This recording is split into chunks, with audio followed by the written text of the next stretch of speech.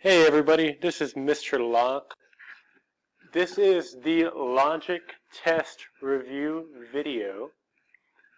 Let's look at the first three questions. It says, underline the hypothesis and circle the conclusion of each conditional statement. So, one of the key words that tells us if something is the hypothesis, it'll say the word if. In the conclusion, sometimes that'll say the word then. Sometimes it'll say then. But notice there's the word if right here. So it says if, that part must be the hypothesis, then that must be the conclusion. So if a person is at least 18 years old, hypothesis, then the person can vote. Conclusion. So the person has to be at least 18 years old to be able to vote. Number two, a figure that has five. Let's see, there's something wrong with number two. A figure has five sides if it is a pentagon. Let's take off that word is. I think there's a problem there. A figure has five sides if it is a pentagon. So, notice the word if is right here. It's in the second part of the sentence, so that must be the hypothesis. And a figure has five sides would be the conclusion. In number three, angles are congruent. If the angles are vertical angles, well, the last part, if the angles are vertical angles, must be the hypothesis, and angles are congruent must be the conclusion. On to number four, write the following given the conditional statement. If an angle is acute, then the angle measures less than 90 degrees. So what we need to do to write the converse, we need to switch the hypothesis and the conclusion. So we're going to switch the order. Converse means we need to switch the first part and the last part of the sentence. So, we are going to write, if an angle measures less than 90 degrees, then it is acute. Okay, for the inverse, keep in mind for the inverse, we need to write the word not, or we need to unknot it. What we call that in mathematics, we call it negation.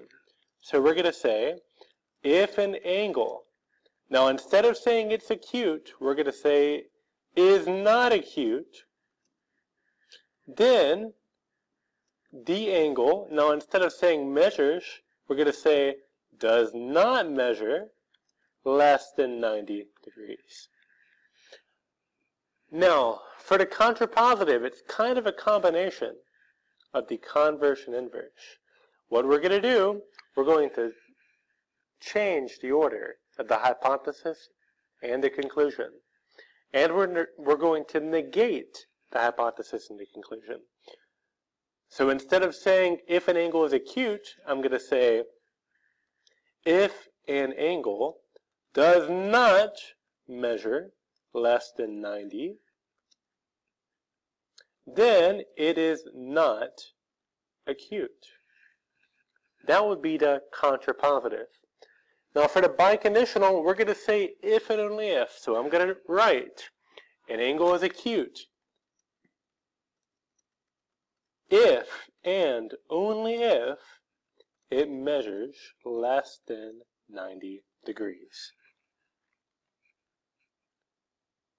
Let's go down to number 5.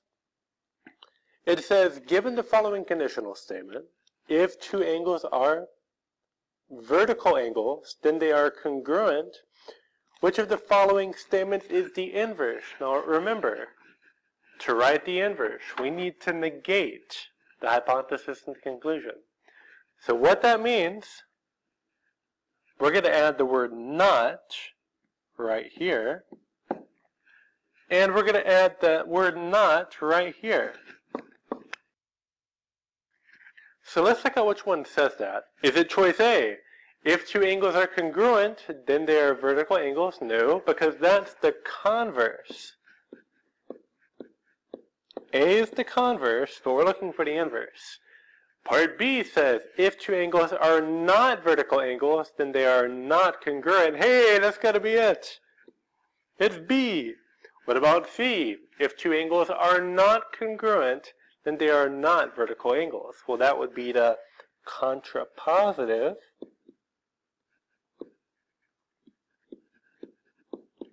And what about D? If two angles are not vertical angles, then they are congruent. That's something else. They negated the hypothesis of the conditional statement, but they left the conclusion the same. So I'm actually not sure what that last one would be called. Let's go on to number 6. Number 6, given the following conditional statement, if lines are perpendicular, then the lines intersect at a right angle. Which of the following statements is the biconditional? Let's look at A.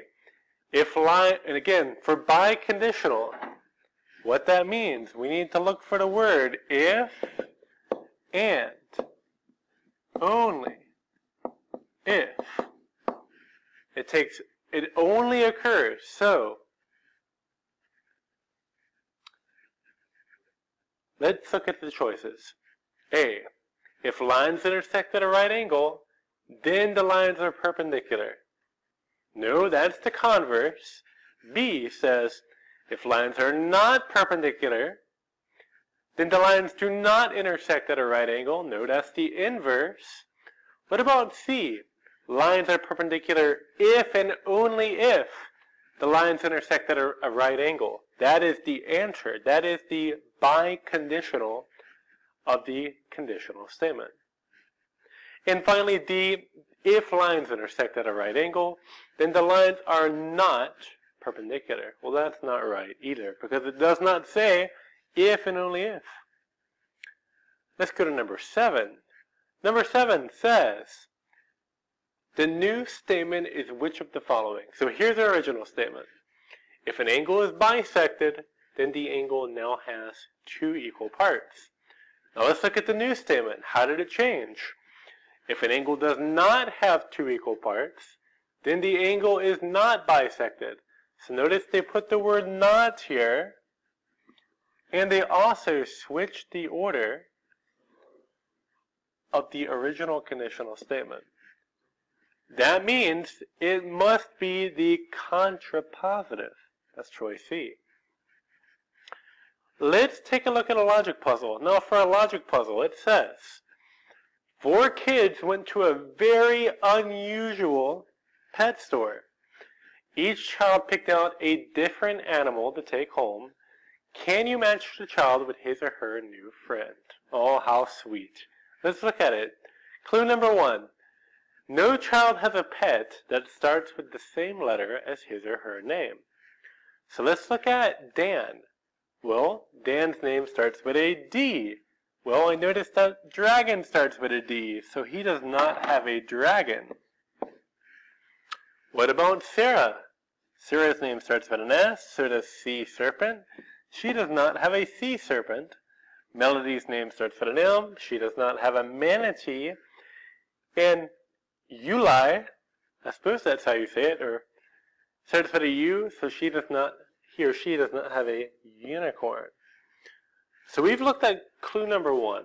Clue number 2. Dan doesn't have a pet that lives in the water.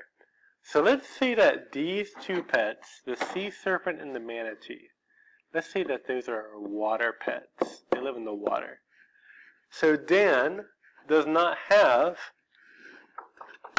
Alright, so Dan does not have a sea serpent or a manatee. Okay, clue number 3. Melody is allergic to smoke. So that must mean, well, dragon, let's say that's our smoke our animal. The only one I can think of that would make smoke. You know, dragons supposedly can breathe fire. So Melody is allergic to smoke, so she must not have a dragon. That takes a bit of an inference. Number 4, Sarah loves to fly. So which is the only one that can fly? We must think it must be a dragon. That's kind of an interesting logic puzzle. So to understand that, we kind of need to know something about these different animals. So Sarah loves to fly, so she must have the dragon. Now let's say they all have different animals, as it says up here. Because it says different animal, no one else is going to have a dragon. So let's mark out the dragon for everyone else. So what does Dan have to have? Dan must have a unicorn. And let's say no one else could have a unicorn. So that means Sarah must have a manatee. And finally, we must have made a mistake. Let's check, guys. Let's back up real quick. I noticed I made an error, guys. Let me back up real quick and take out that check. So let's back up real quick. Notice it said Sarah loves to fly. She must have the dragon. That part is correct. So that means that Melody must have the sea serpent. Oh, let me just start this problem again, guys. Let's back up and do it again. I got interrupted by a student who needed something from my room. I apologize, guys. Let's go to number 1. No child has a pet that starts with the same letter as his or her name. So that means Dan does not have a dragon. Sarah does not have a sea serpent. Melody does not have a manatee. Yuli does not have a unicorn. Okay. Number 2, Dan doesn't have a pet that lives in water. Again, let's say that these two pets, sea serpent, manatee, they live in water. Okay. So Dan doesn't have either of those two pets. Let's go to number 3. Melody is allergic to smoke. Let's say that our dragon is our smoke-producing pet because supposedly they can breathe fire, according to mythology. So Melody is allergic to smoke, so she must not have a dragon. Okay. Finally, number 4, Sarah loves to fly. So that means Sarah must have the dragon because supposedly they can fly. So let's say Sarah can fly. Let's just note that dragons are our only animal that can fly. And because it says each child picks out a different animal, that means no one else can have a dragon. So if Sarah has the dragon, what does Dan have? Well, Dan must have the unicorn. And let's say no one else could have that. And Sarah must have, well, we already determined she has a manatee. She can't have any other animal. So Melody must have the sea serpent. And finally, Yuli must have the manatee. So finally, our answer. Dan has the unicorn. Sarah has the dragon. Melody has the sea serpent. And Yuli has the manatee. That should be correct. Now let's see if I missed any problems on that page real quick. Now we got them all. Let's look at the proofs. Now the proofs, what we always start with, we start by writing our given information. It says 5x plus 10 is equal to 3 times 3x minus 2. Alright, let's continue. So that is the given. We always begin with the given information. We just copied and pasted this statement right here into statement number 1. Okay, the next statement, what we need to do, I notice there's parentheses. I need to distribute by multiplying the 3 times each part or term inside the parentheses. So I'm going to write 5x plus 10 equals, well, 3 times 3x 3 multiplied by 3x, that's 9x. 3 multiplied by negative 2, that must be negative 6. In order to accomplish that, I used the distributive property. I'm going to shorten and write distributive prop. On to number 3. Number 3, let's subtract 5x from 9x. Well, what is 9x minus 5x? Well, that's 4x minus 6. So we're going to say we use the subtraction property of equality. Okay, on to the next step. We're going to say that we added 6. So 10 plus 6, that's 16. So we're going to say 16 equals 4x. Now to do that, I use the addition property of equality. I'm going to write POE as an abbreviation for property of equality. On to step number 5. Well, I'm going to divide. 16 divided by 4 is 4, so I'm going to say 4 equals x, and I use the division property of equality. And finally, I can say that x equals 4 using the symmetric property. Now on the test, I'm going to provide you with a list of the properties. You just have to know what they mean. All right, let's go on to number 10. Number 10 says, given this information, prove x equals 10. So, let's just go back and look at our last one real quick. Notice it said prove x equals 4, and that's what we did, x equals 4. We proved it. All right, number 10. So our given information, we're going to write that in again. 7 parentheses x plus 4 equals 10x minus 2. Okay. So I've done that. Then I noticed they distributed. 7 times x is 7x. 7 times 4 is 28. They used the distributive property.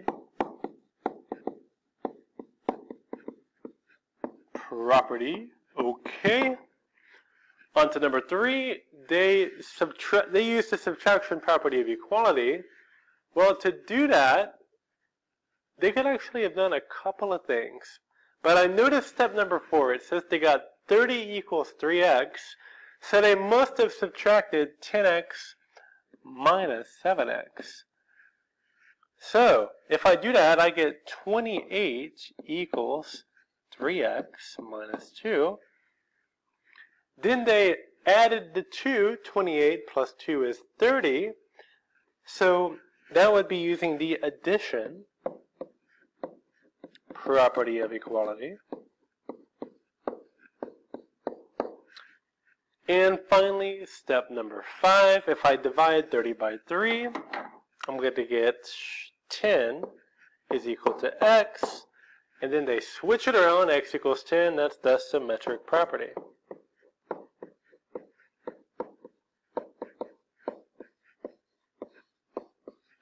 Okay, on to step number 11. I notice it says write a conditional statement using math vocabulary, shapes, angles, anything we've learned. Now keep in mind a conditional statement. It needs to have the word if and then in it for the type we've been learning. So, let's come up with something.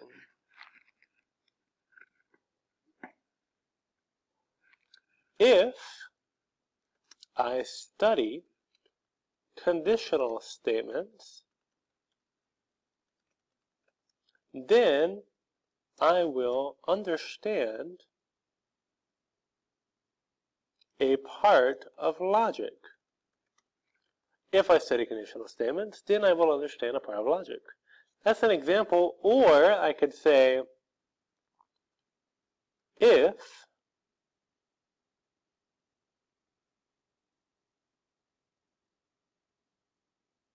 I write a proof then I need to write the given first. Or I could say if an angle is obtuse, then it measures greater than 90 degrees. Here's a few examples of conditional statements using math vocabulary. Let's go to the back page real quick, guys. Now, if I have a cat, then I have a feline. Let's write a few conditional statements again. It would be, if I have a feline, then I have a cat. For the inverse, it would be, if I do not have a cat, then I do not have a feline. Notice this is in the same order as the original conditional statement up here. For the contrapositive, I would write, if I do not have a feline, then I do not have a cat. And finally, the biconditional, I have a cat if and only if I have a feline. On to number 3. The converse would be, if I have a fish, then I have a goldfish. The inverse would be, if I do not have a goldfish, then I do not have a fish. The contrapositive would be, if I do not have a fish, then I do not have a goldfish. And finally, the biconditional would be, I have a goldfish, if and only if I have a fish. Hey, well, thanks for watching. That's the review. We're going to take our test on Thursday, November 2nd, 2017. Thanks for watching. Any questions, feel free to come to tutoring. I'll be here before school at 8 a.m., available every day except Wednesday and Thursday. And I'll be available after school every day except Wednesday beginning at 4:15 p.m. Thanks for watching. Have a great day.